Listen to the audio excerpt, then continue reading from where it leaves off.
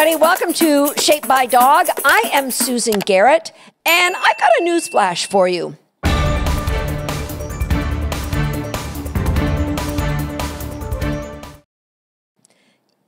Dogs don't understand past tense. They don't. They don't understand past tense. Yet, there's a lot of dog training experts out there teaching people to believe that they do. And it is a bit of a pet peeve of mine. I'll get to that in a second. You'll see exactly what I mean. First, I'm going to share with you a couple reviews. You guys have been awesome, leaving me reviews, giving me a bunch of 5-star ratings. I really appreciate that. But I want to share a couple of reviews. This first one from Hound House, who wrote about the ABCs. Susan, this is absolutely the most important lesson I've ever gotten. This is how I trained horses and riders. Why didn't I see this with my dogs? Thank you for your insight. And that's the thing. A lot of what I'm teaching, guys, it's common sense. But a lot of times, we need to hear somebody reframe it in a different way before we go, I know that. Why am I not doing that? And a lot of times that's what I just like to project things that you may already know. This one is from Carly Taw. Now, Taw might be like a acronym for something, Carly, but thank you for your review. Carly wrote, Susan Garrett is in my backpack, literally. Listening to her tips and tricks on the go and being able to come back to them whenever I want is the best. Thank you. You're the best, Carly, for writing that great review. It brings up the idea, how do you guys listen to podcasts? I'm a big podcast fan. I love listening to podcasts. Generally, I do it sometimes when I'm walking the dogs. I like to stay present for the dogs. So if I'm doing it walking the dogs, I got one earbud in and I'm kind of paying attention to the dogs. Mostly for me, it's when I'm working out and when I'm in the car. Let me know how you like to listen to podcasts. Okay, so back to the subject. Back when I went to my very first ever dog training school, I was told to get the dog to sit, put a cookie on their nose, lift it above their face, and say, sit, sit, sit. And when the butt hits the ground, say, good, sit, and then give them a cookie. And do the same thing for down. But here's the thing, guys. Dogs don't understand the past tense. And it brings me to another point. Question the experts, especially in an industry like dog training when there really isn't a lot of governing bodies that rein people in. Question my authority. Question some of my ideas. I love it because guess what? If we can question each other, we all become smarter. You never want to be the smartest person in any room. The key is to be kind when you're questioning, just like with our dogs, right? We question them. We always want to do it with kindness. So if the way I see dog training is a reflection of how I want to live my life in kindness and to get results, get outcomes that I want, that are outcomes that the dog wants. And that's what good dog training is all about. Okay, so let's get back to the past tense. If a cue, most cues are verbs. They mean do something. I need you to sit. I need you to down. I need you to come. I need you to jump. I need you to catch. I need you to get it. Stand back. Walk. Walk. Pretty. Down. Pretty. Most cues are verbs. So what we want from our dogs is an expectation of doing something. Think about picking up your car keys, or don't even get to pick them up. Say to your dog, do you want to go for a swim? Do you want to go for a ride? Do you want to go for a walk? Whatever it is that your dog loves. I call that talking dirty to my dogs. I don't like to do it too often, saying words that they really like with the expectation that something good's about to happen. So if you remember in episode 11, I talk about the power of permission. It's the transfer of value that happens, and I spoke about that in episode 2, transfer of value and the power of permission, episode 11. I talk about how words have this power to our dogs. Why is it? Because what happens is it's followed up with reinforcement. And so cues are so powerful. They mean do it, boom. Sit, down, stand, come, whatever it is. Now, here's how you may have been screwing up your dog, and possibly, like me, a former dog training instructor told me this. Good sit. Now, the dog is already sat. If I was to tell Swagger sit and then tell him good sit, you know what he would do? He would get up and sit again. Okay. Sit. Good sit. So I confused him because I said good sit. Good sit. So he's like, well, I was already sitting. Why are you saying that word again? It's weird and I don't get it. And he left. Sit is a cue that prompts behavior. If the dog's already doing it, don't use it as a descriptor. Good sit. It's a bit of a pet peeve of mine because you know what you're doing? You're diluting your dog's understanding of the cue. Do you want a cue to mean do something, or do you want a cue to mean think about it and decide whether I'm using this cue as a descriptor or as a word that means do something? We don't ever want to create that kind of confusion to our dogs. We want our dogs, when they hear a cue, it's clear. I only say this word when I expect you to spring into action. Why, oh why, do people insist on saying good sit, good down, good come? It doesn't make sense. You're screwing up your dogs. If you insist on doing it, be grammatically correct. They've already done it, so say to them, good sat, or good downed, or good came, yeah. It doesn't make sense. Guys, just praise them.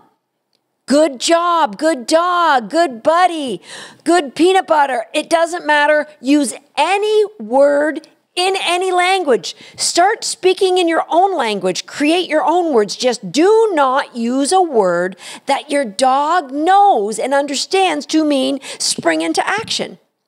Because all the power you've put by reinforcing that word to mean spring into action, you are now diluting it by saying good sit. They don't get it. They just understand praise and a word, and it's like, do you want me to get back up? Or think about this. What if I told you when your dog sits, say good down? No, Susan, I wouldn't do that. Why not? Well, because if I did that, my dog would lie down. Why would your dog lie down if you said good down? Because down's a word that means something to him. It means go into a down. And sit is a word that means something to your dog. And to keep it that edgy, to keep it that keyed up in your dog's mind, please, for the love of all that's holy, stop using cues as words of praise.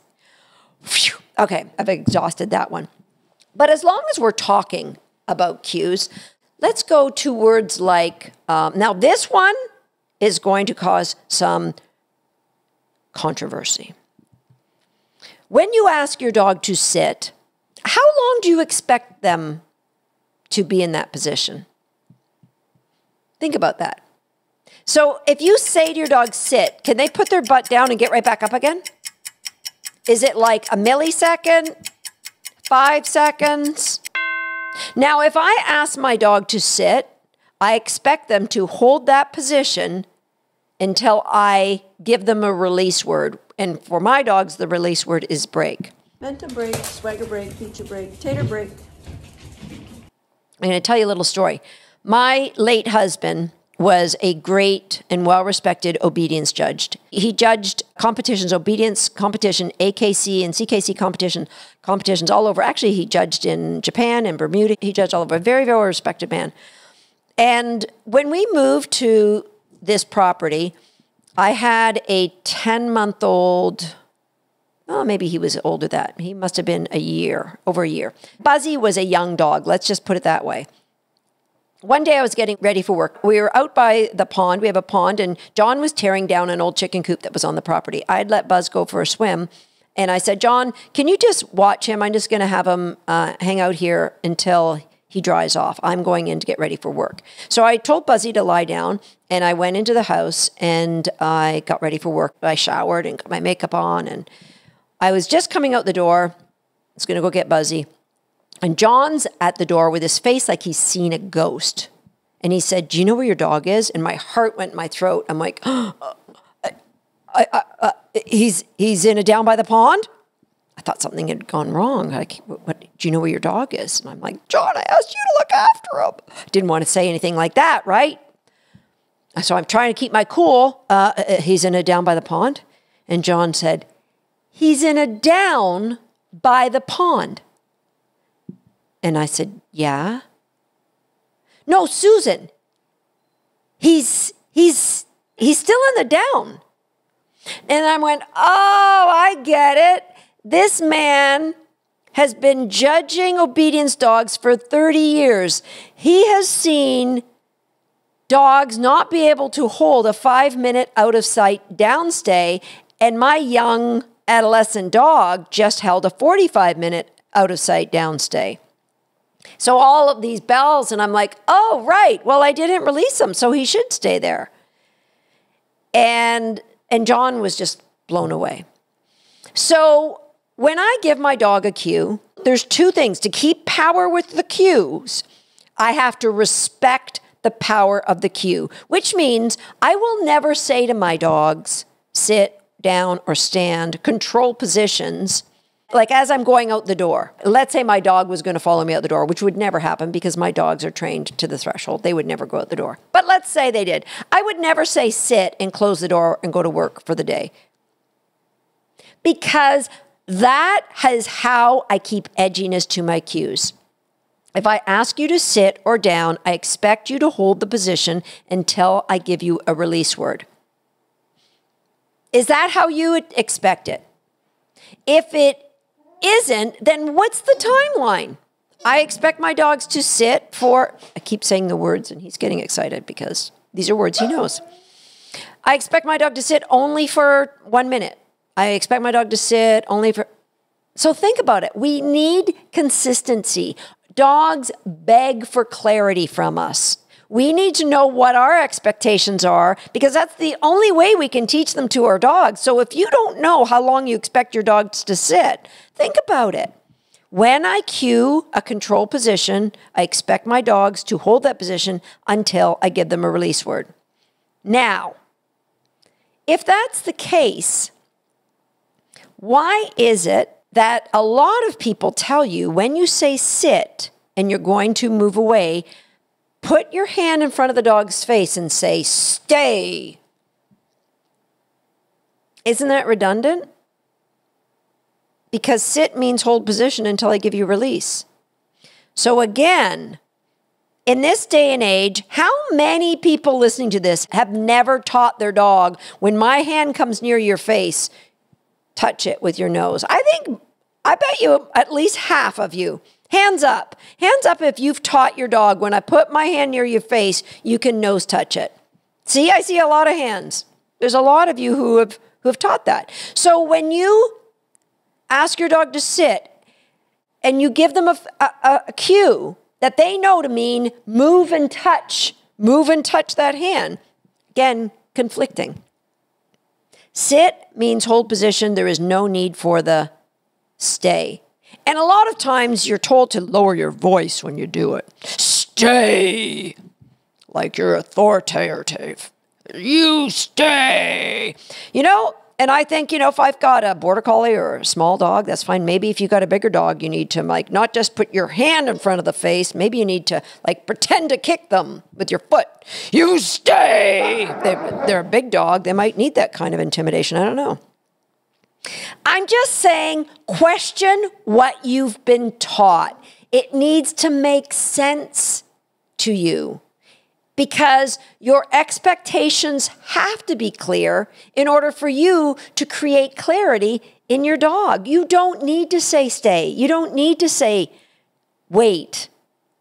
You just walk away if you want your dog to hold position.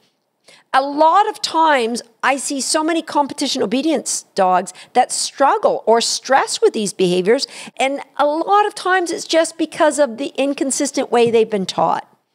You can clean up, remove a lot of anxiety just by going to a place where it's a game. I've asked you to do something, play by my rules, and we're going to have fun with this game. And even if it's a 2-year-old dog that I asked to hold it down, I honestly didn't expect, when I put Buzzy in a down, I expected that John would have gone and done something with him. And maybe John thought he didn't want to mess with Susan's dog training, so I'm just going to come over and go, holy crap, do you realize what's going on over here? It's possible. It's possible for dogs to have that kind of clarity if you start by that kind of clarity and recognize the power that cues can have in a dog, that they will be driven to do what you ask them to do, but also recognize how potentially the way you've trained or the way you are currently using cues your dog knows may actually be messing the dog up. I see it in agility a lot when people ask the dog to sit and they turn around and they say, wait, wait, wait, because they haven't actually trained the expectations they want from the dog in a sit for the dog to actually hold position until they give them a release cue, and they're afraid the dog is going to break position. But what they don't know is by saying, wait, wait, wait, they're actually jacking the dog up more and more and more, and the dog's just going to break. And at the end of the day, the dog's going to break because behavior of hold position wasn't trained with clarity to begin with. I'd like you to consider that. And as always, I'd love to hear your opinion. I'd love to hear any thoughts on what you'd like me to share my thoughts on in the future. Please leave me a review wherever you're watching from. Please give me a ranking of this new podcast. It's been fun. I'm enjoying doing it. I look forward to doing many, many more episodes. So this is so long for now from Shaped by Dog.